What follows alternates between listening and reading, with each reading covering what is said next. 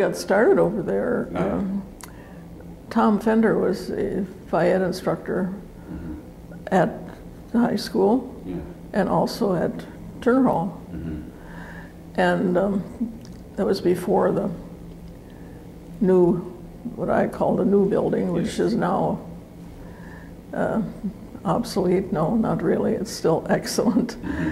But the boys had preference to the gymnasium, of course. And so in order for the girls to have some gymnastics, why, he'd take them over to Turner Hall. And that's how we got started. You know, after those of us in that group, you know, you found a job someplace in town, and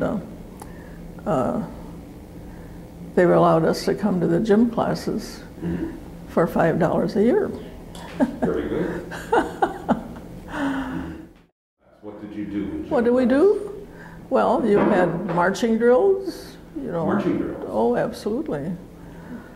Marched around the gym floor and 2s, 4s, and quads, and did floor gymnastics, you know, tumbling type exercises.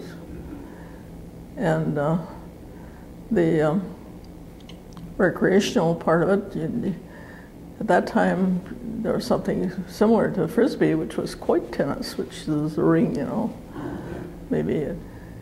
And that basically all took part in the gym, which was part of the Turner building that was destroyed in the fire.